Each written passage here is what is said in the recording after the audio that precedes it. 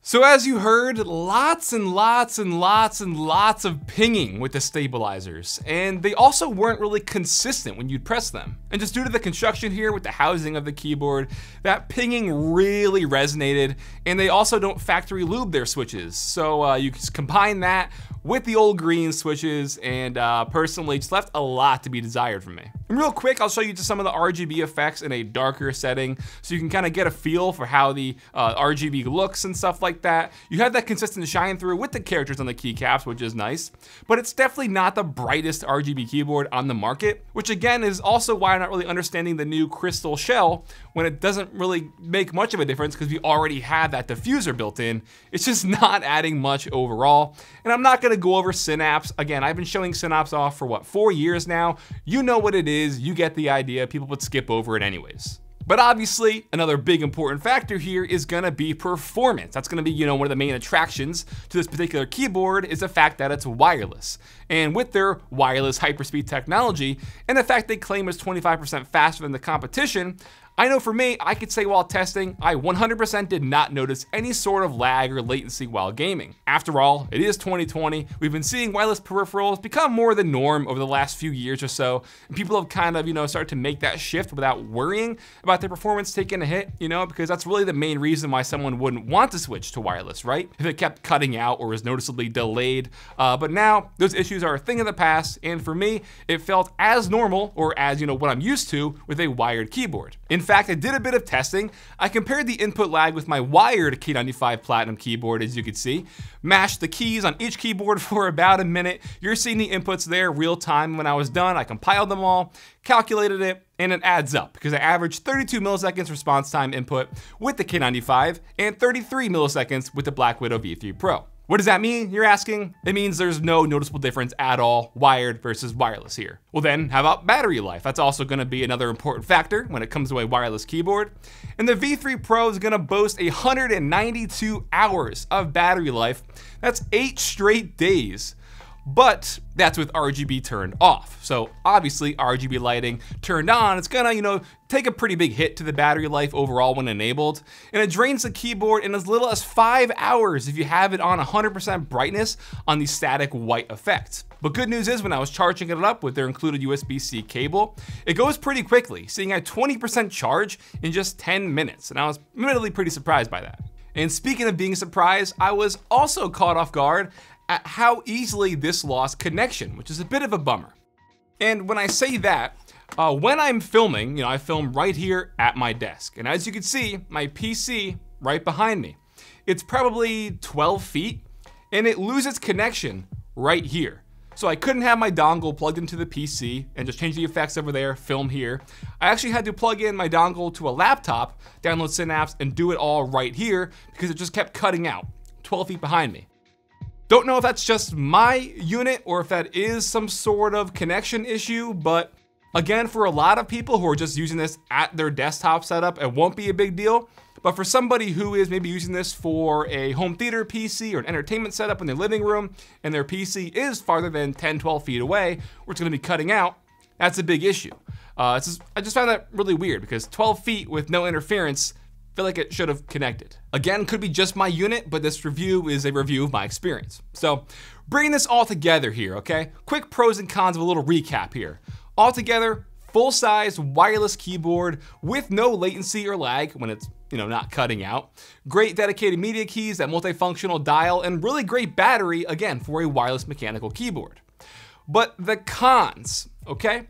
This is $230, which is a premium price tag for what they're gonna be, labeling a premium, flagship keyboard, but it still doesn't feature their premium flagship switches with optomechanical.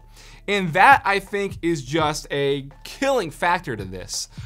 Having traditional switches here isn't right. We should have optomechanical switches in a keyboard in 2020 at a price tag this big. And as you heard, those stabilizers are booty. So in the end, for $230, I can't say I recommend it. This left me scratching my head more often than not. Too many things I would personally change, and that is just a way too hefty of a price tag for a keyboard like this right now in 2020 with these features, or lack thereof necessarily, with the switches and stuff like that. It's too pricey, honestly. So that'll wrap it up for my review. If you want to check it out, regardless, I'll put a link for you in the description down below. If you like this review, give it a big thumbs up to show your support. If it helped you out, all that good stuff. Feel free to follow me on Twitter at randomfrankp. And lastly, if you haven't already, hit that subscribe button. Hope you enjoyed. Have a good day.